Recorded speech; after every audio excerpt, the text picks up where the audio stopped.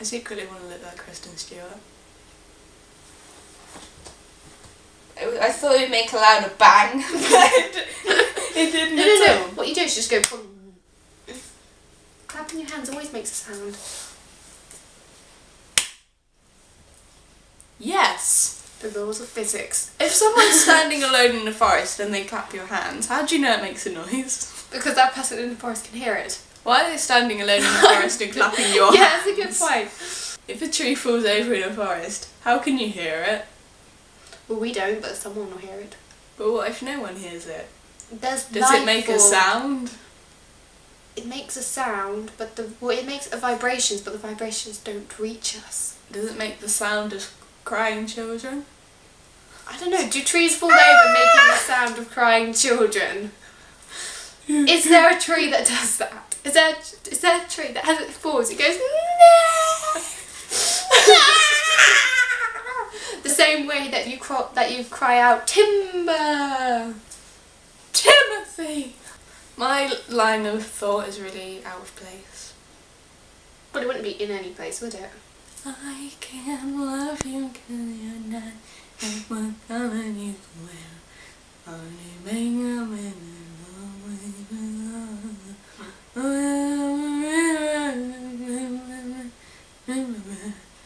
I can't make out any words you're singing. Me. I worked out that you said me.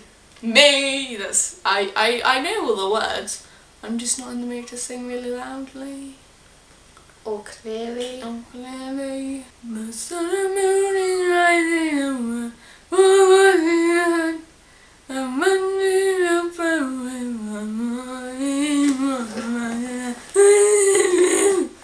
It goes downhill from there. Knees.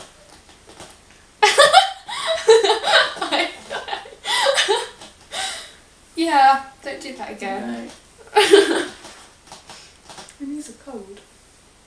Yeah, I'm usually quite cold. I wonder if it's sit on you. I'd laugh if that was a camera. Probably.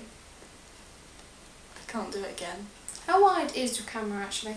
Not very. It's so jiggly. I know, it's just kind of making it up and down, up and down. Yes. Maybe get me this around the bushes and slides into the spots. I'm not going to continue to sing. No. No. I should never sing. Why did you let me sing? I don't really have much of a choice though, do I?